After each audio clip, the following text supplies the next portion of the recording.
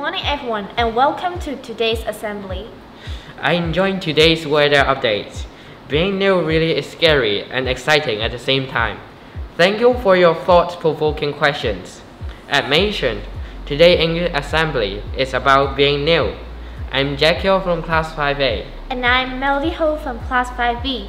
I'm sure you have been all see the many new features around school, from new stairs and new signs to the painting outside.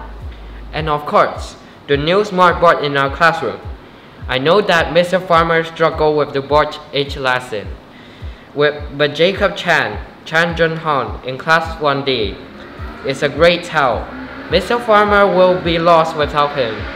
Thank you to everyone who has helped to make our school a better place to learn. This academic year, the English department welcomed two new teachers, Ms. Hui and Ms. Zheng. I'm sure they will be very happy at NYSS, and we all look forward to learning from them. So why don't we find out more from these two teachers? Welcome Ms. Hui and Ms. Zhang. Hello, I'm Ms. Zhang. I will teach the Form 1 and Form 4 English. I'm Ms. He. I'm teaching Secondary 2 and 4 students. Ms. Hui, what is your first impression of NYSS? I think the campus is big, and I also spotted a rock climbing section on the building, so I think it's going to be a fun-filled environment, and yeah, I think it's good. Okay. Ms. Zhang, same question. What is your first impression of NYSS?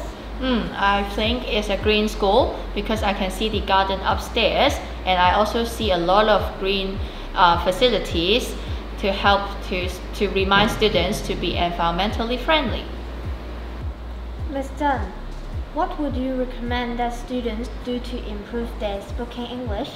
I would recommend them to watch the Tech Talk in the YouTube channel because it helps to train their English. Great. Ms. Hui, do you have anything to add? When I'm bored, I would watch Netflix at home, but most importantly, you have to change the subtitles from Chinese to English, and this is how you learn more vocabularies. And if you come up with any words that you don't know, you can look up the dictionary. If you don't have a book, look online. Yeah, I agree with that. It do work for me.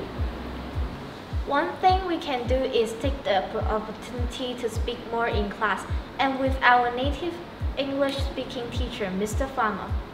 Yeah, that's a good idea.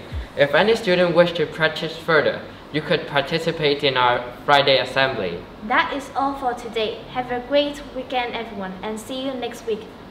Bye. Bye.